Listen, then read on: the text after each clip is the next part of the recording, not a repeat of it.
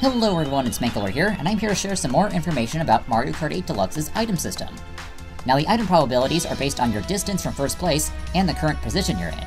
The distance-based aspect of this might be hard to visualize for some players, so I'll be sharing screenshots of the different item distance intervals, or tiers as I call them, for every item box on every track in the game. Now, if you don't know what I'm talking about, then check out my general overview of the Mario Kart 8 Deluxe race item system. You'll be seeing a link to that in the top right corner in a card, but if that doesn't show up, check the description below. The screenshots will only be showing the 3rd through 7th item tiers. So with all that said, let's get started.